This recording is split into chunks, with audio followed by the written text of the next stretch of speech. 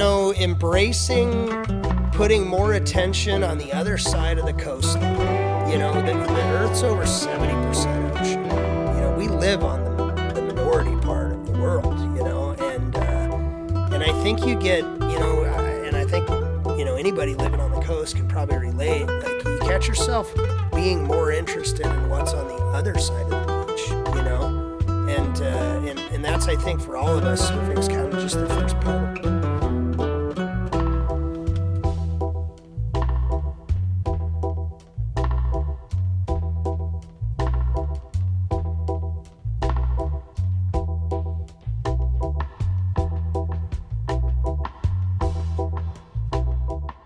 Welcome to the Rite of Passage podcast, a show focused on turning the camera around and interviewing the photographers, the shapers, and the surf shop owners. In other words, the heartbeat of the surf industry. Today we're joined by Joe Jessel, father, surfer, friend, DIYer, craftsman, traveler, waterman, human. Today's show would not be possible without our supporters Wooden Surfboards and Dottie Surf Company. As far as I can tell, Joe has always said yes to the trip when given the opportunity to go. He's the type of guy that likes to do business in the sand, a father that sees his family as his best friend. He's also the first person to ever give me the time of day when I was walking into surf shops when I was first learning how to do it. Joe, welcome to the show. Thanks, Steve. Thanks for the great introduction. I appreciate it. I feel like stories like Joe's need to be told, so we're here to share it. It's a true rite of passage. Joe, you have roots in Costa Rica for the beginning of your surf career and getting into the sport. You've been in a lot of ways a pioneer in Oregon surf. I can't believe I just said Oregon. We're going to edit that out. Oh, that's staying. Oh, yeah. Yeah. You've been Big founder in Oregon. You've been a pioneer in Oregon surf. Baja family van life and a lot of time spent down there. We'll talk a little bit about that and touch a little bit on your current project with Rancho Norte. Yeah. So excited to get into it. I think, the right place to start is obviously in your humble beginnings. Talk a little bit about your experience in Costa Rica, getting into the sport and what that experience was like. Yeah, no, absolutely. So first, I'm really grateful to be here. I got the opportunity. I really appreciated the opportunity that you offered to invite me down. Again, anytime I have the chance to jump in the van and put 1,000 or 2 miles on, I'll always say yes. Humble beginnings in surfing. So I'll have to back the story up a little bit. So I was a kid that grew up in Alaska. I grew up snowboarding from the early days of that sport. I was introduced to surfing actually as a teenager. My mom's family grew up in the LA area, Orange County area. I know to the folks there, those are two different things. I'm aware of that. And yeah, so my uncle was, my mom wasn't a big surfer. She was kind of more of the beach bum type, but my uncle was really into it. And he introduced me to San Onofre back in this would have been back in the mid 80s. Mm-hmm. Came down, and that just planted a seed. I didn't really take it anywhere. I went right back to Alaska. At that time, we didn't even have wetsuit technology to the point where none of us had surfing on the radar there. We didn't know it was even possible, which now it's commonplace. Everybody surfs in Alaska. So years later, I spent some time after high school, got into fighting fire. I got in a position where I could take the winter off, and decided I was going to commit a winter to learning how to surf. So I was at my grandma's house she lived just outside of Temecula at the time. I was house sitting for her. I went to the local video store, rented every VHS tape they had that was a surf movie, and in that, just by chance, The Endless Summer 2 was in that stack. And after seeing the clip of Tamarindo, I went through my process of elimination to figure out how to get in touch with Robert August. And I actually was able to I got him on the phone by calling his surf shop, and he happened to be up in California at his U.S. shop, and he said, yeah, by all means, come on down. You know, I said, hey, I know nothing. I only tried it a couple times. I really want to go give this a shot. And so he connected me with some folks to rent a place, and rented a place sight unseen, got on the plane, flew down, did the bus trip from San Jose, the capital there, walked in the first surf shop I saw, picked out a 610 minigun with 2-ounce glass and the whole 9 yards, figuring that'd be a good place to start. And Robert and Mark and all those guys, they endlessly gave me a hard time until I figured out how to buy the right board, you know. And that really having that kind of that kind of start really helped, because I really, even just in starting this whole thing, just learning what board to buy, right, is you're not something you can do without experience. And I 6 months turned into almost a full year down there. I blew off the next fire season, took that one off, and really I'm surprised I made it back from Costa Rica, because it was I was 21, 22 years old at the time.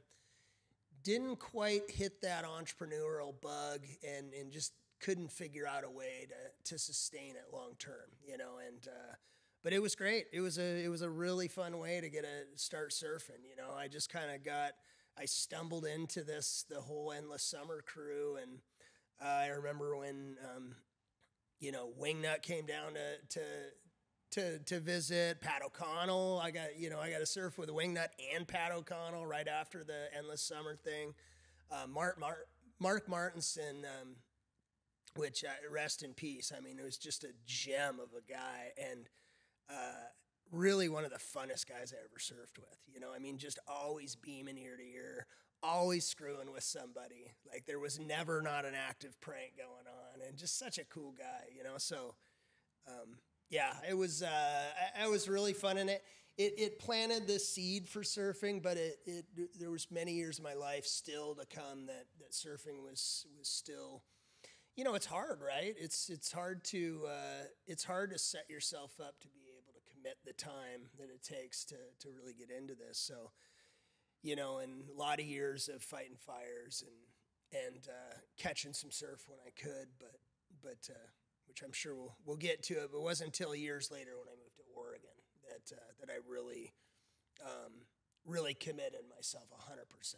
And we've talked a little bit about your time down in Costa Rica, but early on in our friendship, you were telling me a little bit about trying to convince everyone willing to listen to you to buy one of the hotels down on the water, because they were literally laying the bricks in the road, in the main road into Tamarindo when you were there. So you were, you know, obviously an incredible cast of surfers that you got to interact with in the early days there for you. I mean, that's top notch, but you know, also being there and seeing it, right? And I think from your entrepreneurial story and how I know you, you've always been a bit of an opportunist, and you've always seen things before a lot of people do, which we'll talk a little bit more about some other things down the line here. But, you know, can you talk a little bit about that experience of, like, you know, was there something about it that you were like, I just know this place is, obviously being around that type of surfer, like, there's a reason they're there,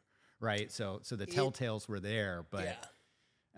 You know, trying to get what were those conversations like? Because, you know, we've gone through that a bit with Nicaragua, and I remember trying to get people to invest in some dreams we had, and they were like, no way. Right. So not a lot's changed in 20, 30 years. But. Yeah, you know, it's really funny how people have to see the proof first, and that the proof, once it happens, it's happened. It's past tense. You missed it, you know, and I mean, I think you know, I don't know that I've ever really even framed it that way, but I think that was probably a pretty pivotal moment for me in entrepreneurship, you know, because there wasn't any of us that lived in Tamarindo that didn't know what was happening. I mean, it was the 2001 It was just after 9/11. So Tamarindo was still a relatively small town. They hadn't started on all the big condo projects. None of that was going in. It was still a brick road down Main Street, and everything else was dirt. And those areas like Nosara and all those other ones were completely untapped, obviously. Those were just dirt roads. Yeah. You know, and not even continuous dirt roads. You know, I mean, it was like different stretches. You'd have to use the beach or, you know, so yeah, it was early on and yeah, a buddy of mine turned me on to one of the main hotels down at the small, I mean, at that time there was only a couple that weren't real boutique little hotels. I mean, Joe Walsh had just pulled into town in his bus, Witches Rock Surf Camp. It was, I want to say, his first year. You know, I think maybe he was 6 months ahead of me. It wasn't very long because I remember going back and I think it was a podcast I was listening to on him that he was being interviewed and he was talking about right around 2001 is when he has this huge, awesome place and spent the next 25 years with Robert August came in and joined forces. So Robert was across the street. Joe's was on the beach side, and then I started working at a little place called Boca del Rio, and it was like just couple doors down from Robert's little shop that he had. He had a little shop under the Monkey Bar. Well, then you continued down Main Street to the end where there's the big cul-de-sac and a lot of action down over there. But there's a little restaurant where we'd all go to breakfast, Nogie's, and it was the breakfast spot. And this place was like a half acre on the beach with 10 to 12 rooms upstairs with a proper restaurant downstairs, fully operational.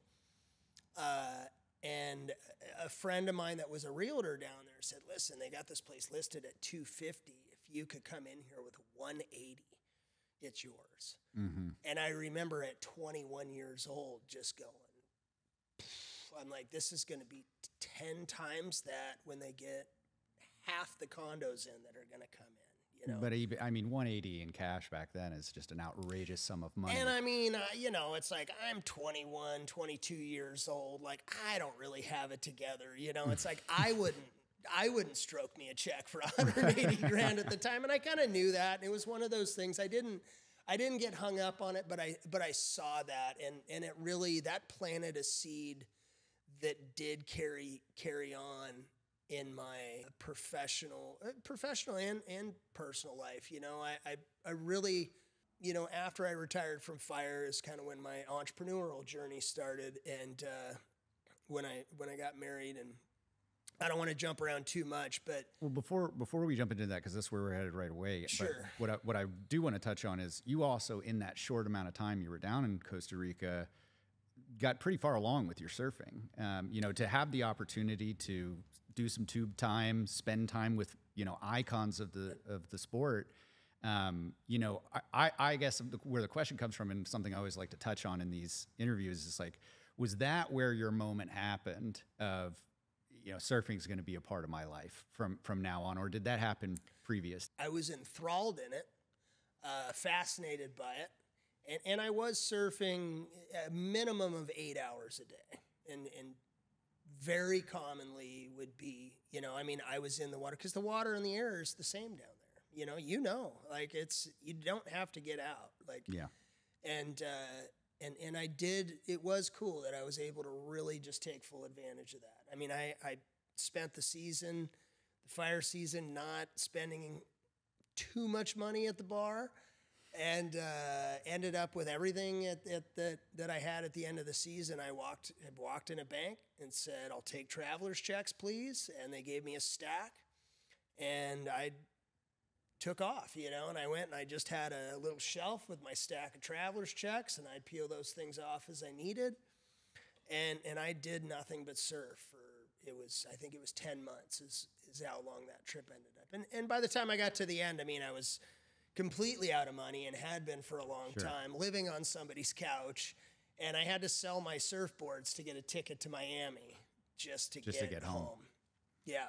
So from there then, obviously you went on your professional journey and going through various different careers. I don't remember, was fire post Costa Rica? I would assume so, given the timeline. Careers are something I have you want to talk about one, just bring it up. I've probably tried it, and well, just you started getting into various different careers. Ultimately, it led you back to the coast, and you made that personal decision of kind of reinventing your life in a coastal environment. Unless there's something you want to touch on in between there that specifically... you know what? Long story short, so I really enjoyed fighting fire. I worked for a federal hotshot crew. And, for 7 months out of the year, I was either on it was trains, planes, and automobiles. I mean, we used everything. It was whether you were, one day I'd be flying into Yellowstone and helicopter getting to the line, and then we'd be up in Tok, Alaska, taking boats up to the fire line, and it was an amazing career, and I just a lot of what I used the most in my business life really came out of the lessons I got from that. And that was a life goal of yours too, right? I mean, you've always said you wanted to be a lead saw on a hotshot crew, and in addition to that, you also met your wife. Yeah. So that was my early on. I determined, because I really got into fire because I was in high school. I wanted to go be a logger. Like I don't know why. It just spoke to me. I wanted to try that, and I learned, pretty quick that's a real, that's one of those industries that just have a lot of family roots, and, a lot of it's really hard to get in from the outside and, and enter into that. But what I found was in fire, you do a lot of cutting and you're not production cutting, and so it's almost like sport cutting, because you're going through and you have to learn how to cut burning trees down. You got to really get good at your direction, or you spread the fire and everybody's pissed off. And my first season in fire, I said, once I kind of learned all the roles and everything, I said, I'm here to be a lead saw on a hotshot crew. And then I was on that crew it took me like 6 seasons before I was able to get into the shots. And then the shots I was only in for 3 seasons, because I took one off. I took one off in the middle for Costa Rica, but I was on an Arizona crew for a season, and then from there I got on an Oregon crew that was known for falling, and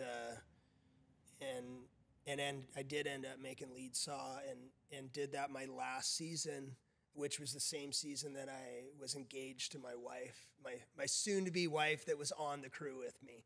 And, as soon as we went into the season, we had met the season before, started dating. We got engaged over that winter, came back, had to tell the crew boss, listen, we're engaged, we'll keep it cool, and this is going to be our last season. And I really, it was cool because I was able to close the door on that chapter I achieved what I was there for. It took me a decade to do it.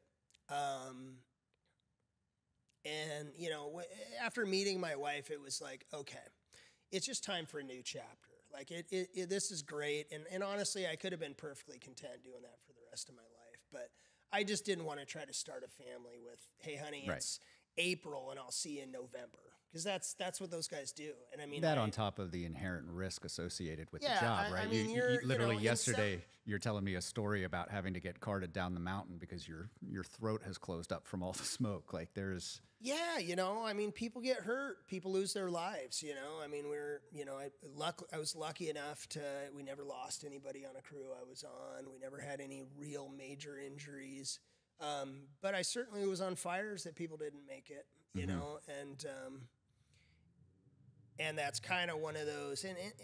And I feel like that's, when you're able to take those kind of roles on where you have to really internalize being okay with not coming home, it changes you as a person, and it makes you more, it gives you that ability to take on those bigger risks, and really dive deep into like what's important. and what things are worth, you know. And I now have kids, and I share with them a lot. I'm like, it's the risk versus reward. You know, certain things are really worth laying it all on the line for, and other things just, it's too much risk and it's not worth it. Like the payoff isn't enough, you know. And I mean, that was a daily calculation in that job that really, you know, at worst meant one of your friends' life, you know. Right. And so it was a great way to start as start my professional life. You know, it's just an interesting take on, you know, I didn't go to business school. I didn't, you know, it's like I didn't go on to college. I fought fire and I traveled, and that's what I did. You know? Most winters I'd go back and living in Alaska, it was really why surfing didn't come into the picture sooner was because the winters were for snowboarding. You know, I worked all summer and I snowboarded all winter. And we had Alaska back in the day when the backcountry scene wasn't, you know, we snowboarded backcountry because we weren't allowed on the mountain yet. Like snowboarding had just been invented, you know, and so it was a really cool time to get to be part of that, you know. But yeah, so I think it's pretty cool you point to in that, you know, that moment where you're, you know, in that career, realizing the challenges that you're up against and the consequences of a bad day, right? And then that giving you perspective on the remainder of your life, right? And making decisions that matter, right? Living your life with purpose. Yeah. So I having gotten to know you over the years, it doesn't seem like there's very many decisions that get made without the bigger picture in view for you. So 100%. Around this time, you know, I think I don't know what year we're exactly at in your story, but where are we in terms of getting to Oregon, moving to the coast, getting into so we finished our fire season, which was in Oregon as well, right? Which was in Oregon, which was in La Grande, Oregon, with the Union Hotshots. And we finished our fire season. We went over.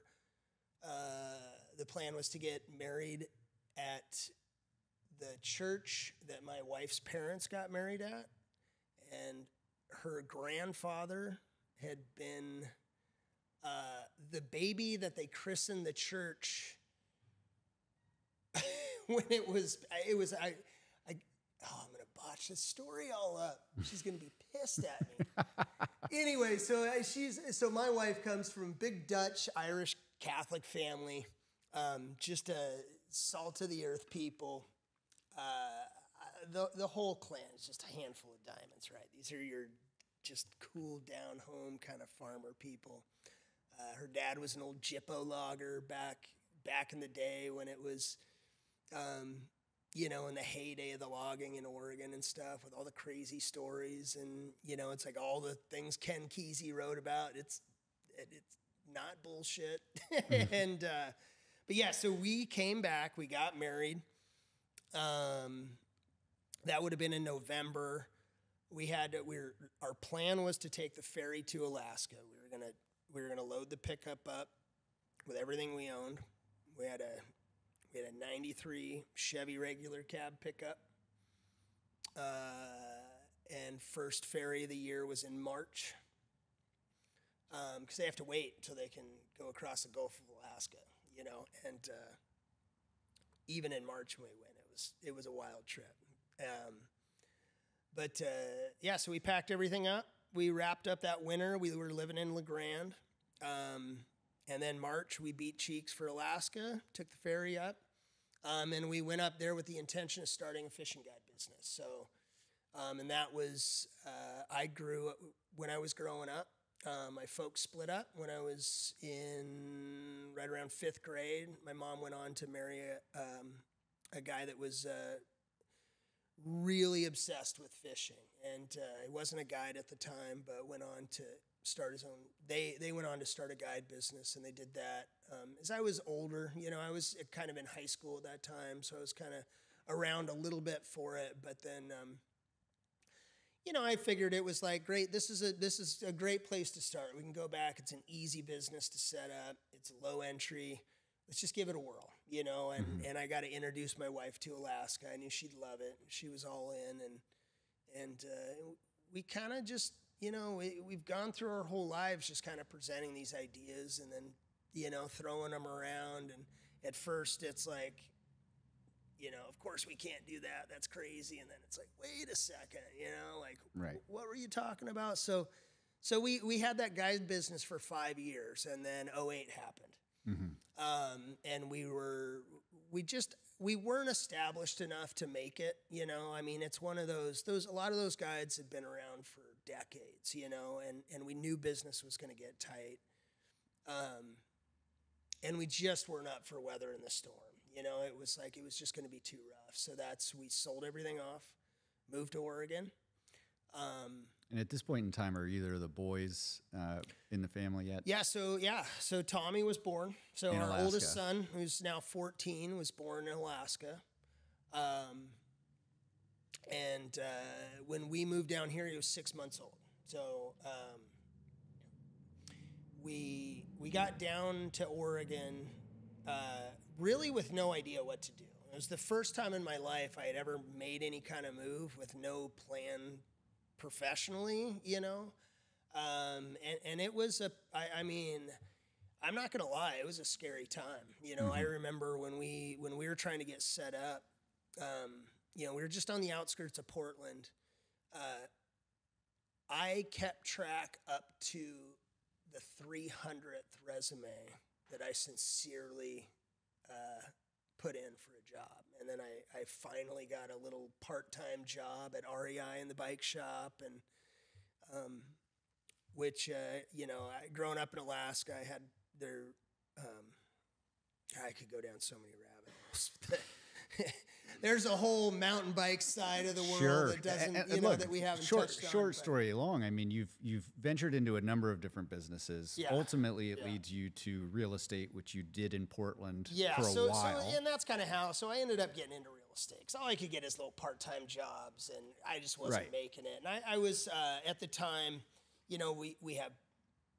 When we first moved down there, we were getting established. We had our oldest son, Tommy, and my wife had picked up a great, more consistent job, and so I was kind of Mr. Mom doing my thing on the side, and I got to do everything with my son. I mean, I started a career with a front pack. It was me and Tommy, and a sale agreement. And key aspects of getting into that were the freedom that real estate can afford, right? And in terms of being able to. I mean, I'm not going to blow smoke up your ass. Like, I got into real estate because I had no other options, and it was one of those things. I looked at it and I'm like, I always had an interest in it, Sure. I mean, I know no different than you do, right? And it's just, I always found it interesting, and we had bought a house and sold it. So I had that as experience. Right. And my wife and I made an agreement. This is kind of what we'll do is I said, listen, let's give this a shot. Give me 3 years, and if it's not working in 3 years for either of us, I'm out. I'll pull the plug, no harm, no foul. But just give me enough time to let this take. And I just looked at it as, I'm like, it's going to be tough for a few years. I mean, I got into real estate in 2010, bottom of the market. We were basically just rolling around in the gutter. It hadn't started picking up at all. And I kind of looked at it. I really got into it because I looked around, and the company I originally joined, I remember I met with principal broker David Sly, Prudential Real Estate. And this was an office that normally would have an average of 120 agents. And they were down to like 25. And I'm like, I can get a desk right next to the president. I'm like, I know real estate's hard, but I only have to sell like 3 or 4 of these things in a year to replace my income. So what, I'm like, I think I can pull that off. And that's kind of how it started. It's not like I took off and it was just great. We were making a bunch of money. I mean, I hustled, man. I hustled, I grinded. I do a lot of mentoring and coaching with agents now. And I'm like, look, I mean, don't do it. Don't do what you're doing based on what you see me do now, because this is not the way I did business when I started. You know, it's like in learning that kind of profession, right? I mean, it's all day, every day. There was never a day that I didn't put 16 hours in. You know, I mean, vacation or no. Well, I think you had a deeper why at that point with the start of your family, and yeah, and ultimately there came the day with the decision, right, where you were like, I have figured this out. Real estate can sustain and support my lifestyle choices. We want to go to the coast. You know, what ultimately was that breaking point where you were just like, I need to be on the water? It was enough pain was introduced into my life at the time. So I had been in real estate for about 5 years. I had started a brokerage. You know, I pretty quickly was like, okay, I need to be in charge of my own fate, right? Because there's a lot of moving pieces in real estate. A lot of things change. There's just a lot of change all the time, right? And I said, all right, I'm just gonna start my own thing and go that route. And I was about 5 years in. The business was going decent. Like I was pulling, you know, I was doing pretty well. And there was just this hole forming inside of me, you know, and it just got worse and worse and worse. And I ended up, that was when I found podcasts. That's when I found, you know, I'd never heard the word podcast. I had never heard the word, like I had never heard of coaches or mentors or any of that stuff, right? And I'm like, I don't know what I got to do, but I got to find somebody to talk to or I'm not going to make it. Mm-hmm. You know, I don't know what I'm going to do, but it's not going to be good. And it got really, so there was a lot of, I started feeling a lot of pressure so this was about the same time when my youngest son, Bruce, was born. And so now we've got 2 kids. I'm in this town that I really like it, but it's just not, you know, it's just not me, right? It's not serving me. I just don't feel like I fit in the right place. And I started to have, it was almost like there was a lag, because before that I was really on just survival mode. Like I didn't care what I had to do. You know, It's like if the paycheck was there, I'm showing up. But now I'm hitting a point where it's like, okay, you know, now we're doing it. And this real nagging emotion kept coming up that I eventually found out that it was kind of, it had to do with, you know, this career I had prior. Just some things, man, when you do those real high pressure, kind of heavy risk, like kind of jobs and then transition into this kind of business world, some guys can struggle with that. And I actually found a guy, Simon Smart, that had started like a coaching program, like a group coaching program for guys that his focus was really guys that had been in like high risk military type jobs and then transitioned into entrepreneurship. And what happened was a lot of these guys that he had worked with prior in actually training and coaching for going into combat situations, they weren't coming back, or they were coming back and they were killing themselves. Mm-hmm. And it became a problem that he decided to devote himself to trying to solve. You know, and I'm not going to say that I was suicidal or anything like that, but you know, it's that I think when we hit those low points in our life, it's like it's tough to find people to talk to that it can resonate with. And you know, and it's hard to do anything about it, right? Like it's hard to have the energy. It's hard to, and I remember there was a real pivotal moment was, you know, I was interviewing with them, discussing working together. And I go through and blah, blah, blah, tell him my whole woe is me story. And he, you know, patiently listens. And at the end of it, he goes, well, how about your physical health? And well, I don't know. I don't have time for that. I'm telling you, I need to fix my business. You know, it's da, da, da, da. He goes, tell me more. Let's talk about your physical health. You know, and then that's where I started to, I went into that and I decided to just blindly trust somebody and say, you know what I'm doing isn't working, so I'm going to try this guy's way. And it long story short, basically led for me going from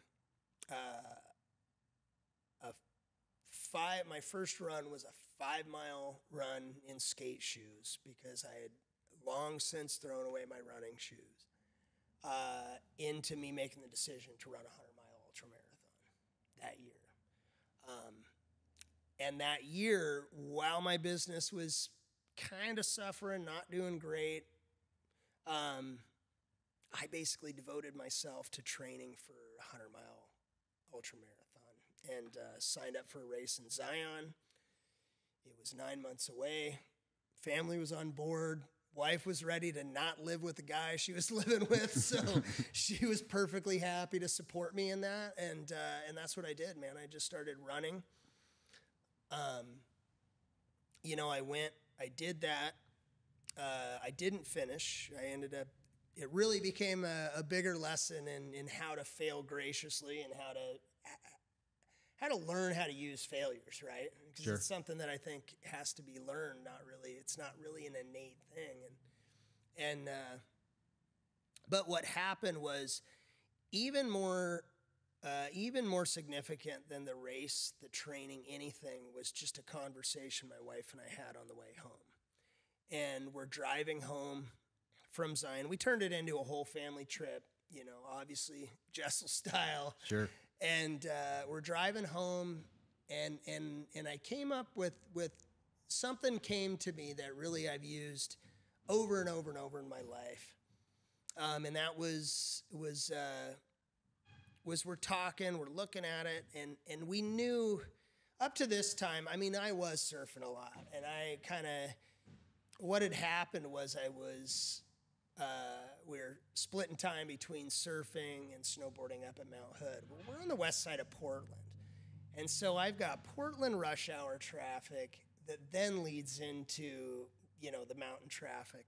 And I'd have to get up at like 3 a.m. to go up and surf Mount Hood. And I had nothing against Mount Hood. It's a great place. But, I mean, I came from snowboarding, you know, Thompson Pass in Alaska. Right. And, you know, and all this stuff. So it wasn't great. And then, but we're under an hour to the beach, right? And over time, I just started going to the mountain less and the beach more, to the point where we were out there every weekend. And then finally it was like, why are we coming? But on our way home, I really was putting some thought into it, and I go, you know, honey, I think we could make it at the coast. You know, I think I could take my real estate business over there. I think we could do it. And as we talked, it's like, you know, when you look at it, I mean, worst case scenario, I'm sure you can get a job that's similar to the one you have. I know I can do real estate in Portland. So we're really living our worst case scenario. And we came home and we stuck a sign in the yard. We packed our shit and we left. We went to the beach. And to this day, I can tell you, I'll never live further than I can walk to the beach in flip-flops. Like, it's a hard rule for us, you know, and I don't think that'll ever change, you know. You know this well, but one of my favorite quotes of all time is, if you don't do it this year, you'll be 1 year older when you do, right? And the story there reminds me of a longer soliloquy that Warren Miller made in one of his films, Storm, where he's talking about Steamboat, Colorado. And this actually captured me when I was 23.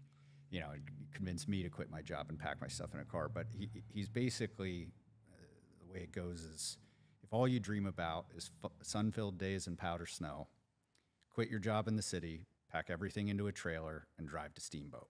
Besides, what job do you have in the city that you can't have right here? When the snow falls, we play. And that just resonated for me for years. Yeah. Another thing you said in there that resonates is, when I first started surfing and getting to know you, you said, just wait, you're a surfer now, you'll see. When you go back to go skiing and riding again, it's not going to be the same as it used to be once you get a good wave. And my life has forever been different, you know, since the first wave. Yeah. But I think it's that, right? Now you're in a different chapter of it, where you're starting to get your kids into surfing. You're going to the coast every weekend. The family's having a really nice time. Again, you're thinking of your bigger picture.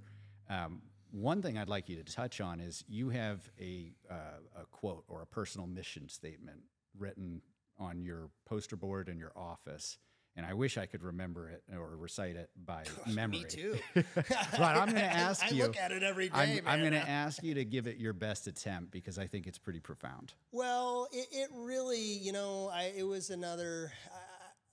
I'm your classic uneducated entrepreneur that's leaned on coaching and mentoring for my entire career, and it was another great dude I ended up finding, a Christian Puma, and he was actually just trying to tackle coaching, and he put this thing together where it was like the whole program was creating this board, and I keep this board up for everyone to see in my office, and it's pretty intimate, you know. I mean, it really, this is it, man. This is what's in my gut that drives me, and but we spent 3 months together, and it was just writing this one poster, you know, and I update it every year.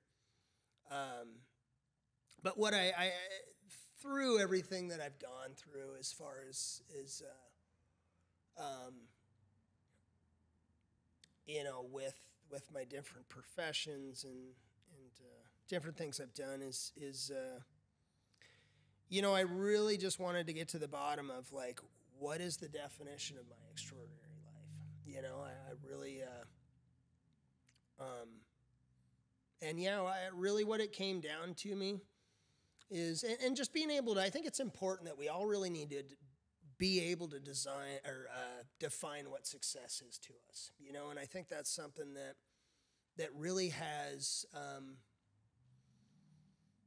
I see too many people chasing other people's versions of success, you know, and a lot of us have this idea that, well, we all have this idea that life's supposed to be a certain way.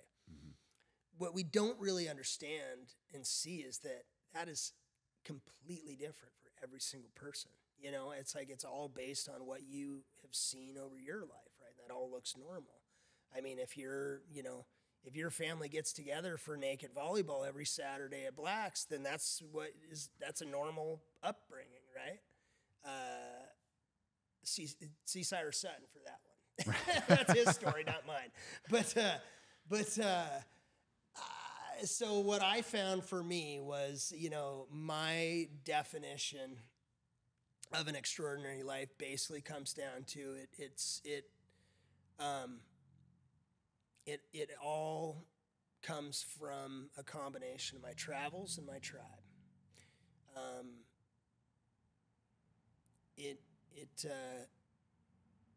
Along the way, you know, and I, from my early beginnings in fire, leading in through entrepreneurship, everything else, I've learned how immensely valuable the people that you surround yourself with are, you know, and we only have so much time. And we do in our lives, I feel like we do waste a lot of time, giving it to people that it doesn't serve, you know, it's not serving both those people. That's why I call it my tribe. You know, it's like I take my loyalties with friends very serious. You know, I don't have an extraordinary amount of close friends, and I kind of, but our family's created a family core values board, and on that board is snitches get stitches. And that's very easy to misconstrue, but it basically is, you know, once I've told you that I'm committed to our friendship or our relationship, if the unfortunate occasion arises, all you have to do is let me know, like, where do we need to bury the bodies, you know? And I do, I take that very serious, you know, and I guess, you know, it's like, I mean, I guess it doesn't really come as too much of a surprise, you know, I spent the formative years of my early adult life with my job, like, it really was like, don't let your friends die, you know, mm-hmm. Everything else will settle. Let's just make sure make sure nobody gets killed. Right. And so, I'm sure that has a little bit to play with it, but I just, I just kind of, everything kind of boiled down to like, I need the experience of travel to be able to see how other people live, and expand my perception of what success means. And I can't do it on my own. I can't make all these pieces fit without the right people in my life. So, another thing I know about you, and I'm going to put you on the spot, but I don't know if you'll have it exact. You talked about, our time being precious, and we all have so many. I think that's a fairly common epitaph, right? A lot of people. 493 months. There it is. He knows the exact amount of months he has left in his life. So if all goes right, a guy of my race and background and blah, blah, blah, the average lifespan is 86 years, if nothing else happens. So if I lived 86 years old, I got 493 months left, and that was something that I certainly wasn't smart enough to come up with, but another coach of mine, another mentor, turned me onto that idea, and I just loved it, because it's the perfect number to look at. Days seem like too many, years are too intangible, but when you break it down to months, like, how fast a month goes. And if you start looking at, like, I shared that exercise with my dad, and he got a little nervous, it's like he's getting up there, and it's like, that's it, man. That's all we got. So, do what you need to do. But they seem to go faster and faster, and I'm sure that curve kind of levels off and slows down towards the end. But right when you're in the pocket, and you're in the fun of your life and the busyness of your life, right? We have careers, we have passions, especially if you're a surfer. Think about the amount of time that you commit to the art of this sport, on top of being a family man and having personal passions that go beyond the water. Right. You start to fill your day pretty quickly, and the days just kind of open your eyes and close your eyes, and it's over. But life's more fun that way. Yeah, and it's like, let's not bullshit ourselves here. It's like we're all standing on a rock, hurtling through space at whatever it is, tens of thousands of miles an hour, or whatever.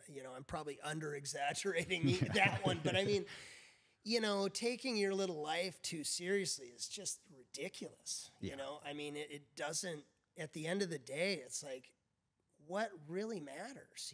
It's like we have to fill our lives with this idea that what we're doing matters, and it's like, not really.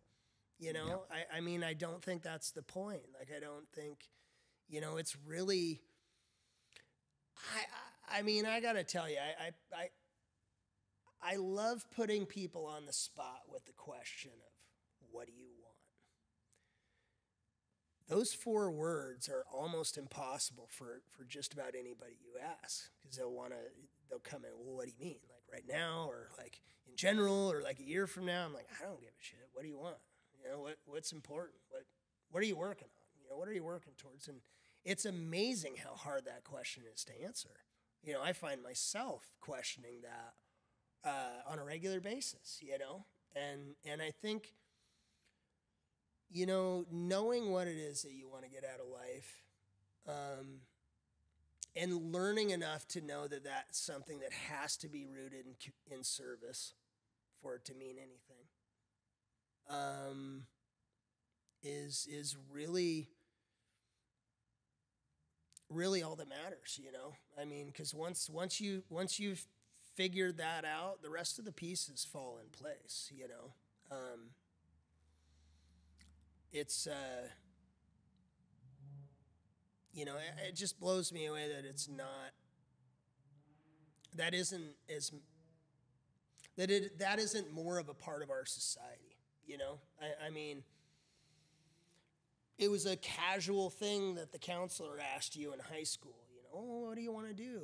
It's like, it should be taken a little more serious than that, and that's kind of, I guess, having a background, even just growing up in Alaska, it's like, dude, people died up there. There was an idiot tax, man. I knew multiple people that died tragic, horrific, accidents because of just the lack of support. You know, I mean, we're you know, when you get in those kind of Wild West environments, you know, it's like, dude, people are gonna go up in the mountains and not come home. Like, that's just the thing, you know. And so I guess I just, with the background I've had, I've just, you know, learned to value that, because there's, you know, it's nothing scares me more than wasting a day of my life, you know. Yeah. Your proximity to these extreme situations and life-threatening instances gives you perspective, right? It gives you way more perspective on making every decision, every hour count. Not to say that we don't all waste a day, but it's good to continue to think about. And I think your vehicle of looking at how many months you have to the average lifespan is a healthy way of thinking about your life and putting that in perspective. And, you know, just a simple glance at the number of months you have left can be that subtle reminder to, you know, tell your kids you love them, and, tool, you know, things like that. Yeah. And I do, because I do think it's not post it all over, you know. Yeah. I've got it on my whiteboard. And I've got it's little not sticky overwhelming notes though. I think if you look at the days, you'd be like, that's a big number. Yeah, it's you hard know. to But wrap if you your look at head the around years, that. you're like, oh God, that's getting worse every year. Yeah. But that's interesting. So one thing I want to touch on before we wrap is, and maybe we didn't get it into enough. We'll have to have you back to do this again. Yeah, wow. But we only made it halfway through there, man.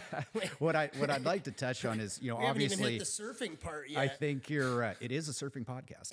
I think a lot of your journey can most aptly be stated as your proximity to these challenges and near-death situations that you've faced have opened your life to go for it in almost every aspect. And I know you personally that way, as somebody that when your mind gets set on an idea or a passion, there's no getting in your way. It's going to happen, whether it succeeds or fails, but we're going to try. Right. And that's the glory of life, right? That it's all in the pursuit. It's all in going for it. So, you know, as we look to the future, and we'll have to, like I said, we'll have to come back and talk a bit more about, you know, the surfing in Oregon, the owning of the surf shop, how we know one another by you being quite literally the first person that owned a surf shop that gave me the time of day. I was annoying. But coming from that and then starting to take strike missions with the whole family and the van down to Baja, you know, exploring all that, you know, where do you see your past impacting your future? You know, where are you headed next? Yeah. And I think I can kind of sum up, you know, I can kind of sum up the last decade of my life pretty fairly quickly. I mean, you know, we moved to the coast. My youngest son was 2, oldest son was 7. And we just, you know, we started just seeing the value in surfing as part of our family lifestyle, you know, and it really it wasn't as much about the activity of surfing as just embracing putting more attention on the other side of the coastline. You know, the Earth's over 70% ocean. You know, we live on the minority part of the world, you know, and I think you get, you know, and I think, you know, anybody living on the coast can probably relate. Like, you catch yourself being more interested in what's on the other side of the beach, you know, and that's, I think, for all of us, surfing's kind of just the first part of our journey, you know, and I mean, my life went, you know, I am an extremely obsessive person. So I ended up owning a surf shop, which was fantastic. I had little kids. I got to grow up, you know, running a surf shop. That was amazing. You know, we went on to create a surf camp in Oregon, and we have that we still today are playing or working on in this Rancho Norte surf camp, and for us, what we found was because we're both, you know, me and my wife are both hoods from the woods. You know, it's like we stick out in public. You know, I mean, we do good on the outskirts, and that's kind of what led us into Baja and finding that, and you know, after our first introduction to Baja, that was it. It was all our sights are just on spending more time down there. I feel like you could spend a lifetime on that peninsula and not scratch the surface. There is an empty wave to ride every day of your life for the rest of your life if you want. And so a lot of our activities and focus the last couple of years have been on that. Multiple trips down there. Met and got to know just some phenomenal people. Became very tied in with there in Cerritos with Westside Surf Camp. And then as well, we have a friend Pablo who just had his second son Kai here this last week, but he's with Baja Cabo Advisors. So we're doing a lot of work to see where in their businesses that we can, help them and be able to be more involved. And there's multiple different projects down there that we're kind of playing around with in that, but. It's going to be exciting to see where it goes. Yeah, I think that's kind of where we're heading. I mean, Oregon's been phenomenal, and it'll always kind of be the root of where our family was created. But man, it's time to go get warm, get more waves. Ready for some warm water surfing. Go live the desert rat lifestyle, I think in closing, the correlation that I'd like to draw a straight line through of all the things discussed and tip of the iceberg is you talk about surfing as this like entryway to the 70% of the earth, right? And a whole other world that you couldn't hope to explore all of. If you dedicated every day of your life to that, you wouldn't nearly see but a percent of it. And that's how, watermen and women are made. Right? You take that ride has an impact on you. It changes you fundamentally as a person, and you start to explore a little bit beneath the surface. You get into spearfishing like you have, you start getting into other aspects of oceanography and exploration that you're just like, it's like entering a new planet. And then you buy a sailboat. Then you buy a bunch of other things you don't need but are fun, and the journey continues. But it's the if there's a thing that I feel, it's that a lot of us that have never surfed or people that have never surfed that are living in cities and they've got great jobs and careers and families and it's all wonderful. The options of where you can go with your life are somewhat limited, and you kind of find yourself on a path that doesn't have too much deviation unless you make an extreme change. But when you get into surfing and you get into that lifestyle of becoming a waterman or woman, you have the opportunity to explore limitless possibilities. Yeah. And it gives you the perspective that life can be enchanting at all times. I mean, surfing ruins you, man. It does. In the best way. You can compare it to anything, right? Surfing, skiing is, the snow has to fall on the ground before you ride it, Yeah. You're not riding the snow as it's falling through the air, but we're very literally chasing energy moving through the ocean that started, preferably about 2,500 miles away. We want a really good one. So it's just a wild concept, right? That I think it definitely ruins you for life because you're not, if it gets you, it gets you. And it does change your life, I think, for the better. Joe, amazing to have you on. I've been looking forward to this for a long time. So thank you for coming. And beyond that, what's a great way for anybody that wants to reach out? Rancho Norte is something we didn't get enough time to talk about, but your whole surf ranch in Oregon, and if you're traveling through, a big goal of the podcast is to have community development, right? And if you're looking to get tied into surf culture and the middle of the coast of Oregon, Joe may be the best guy that you could possibly meet. So, reach out to him. What you have Rancho Norte on and Instagram. Really that, if for any reason anything spoke to you here, I'd say, especially if you're in a position that you're stuck, you're struggling, you don't know what to do, and if there was anything that I said that resonates, that, please feel free to reach out to me anytime. I mean, I think that's the best thing about the world we live in is it's accessible, man. I mean, Google my name and it'll pop up. You know, I'm active on Instagram. You know, I post on Facebook. It's easy enough to find either my personal page on there or the Rancho Norte page. Yeah, it's a great way to reach out, and I want to thank you again for the experience, and what you guys are doing down here in San Diego is fantastic. You know, I really, you know, we talk about that tribe element, and that's, you know, that is obviously a big passion of yours and a real driving force, right? And I'm just really grateful to get to be a small part of that, you know? There's just those people that you meet that, you know, they're out doing the real thing, you know? And it's like, I don't want to have a bunch of friends that are exactly like me but at the bottom of it, you know, we got to have that same common denominator